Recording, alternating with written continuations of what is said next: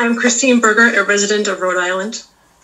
I oppose any permit to build a medical waste pyrolysis facility in Rhode Island. These facilities are designed specifically for their feedstock and to generate specific products. But what exactly is in these sealed containers that will be brought in by the truckload?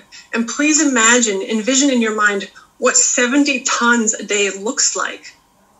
They will then be shredded and heated on site. Pyrolysis plants that are not properly designed for their feedstock are harmful to the environment. Rhode Islanders will have no control or even knowledge of what the hazardous waste imported into her towns every day will be. And why should Rhode Island be a test site for such a potentially dangerous, polluting, untested experimental technology? The applicant has thus far been unable to prove that treating medical waste with pyrolysis is safe for human health and for the environment in our ocean state.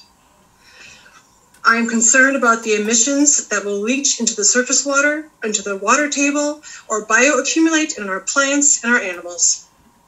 Please think of the dangers posed to those who live, work, and go to school on the properties immediately abutting the facility we are discussing.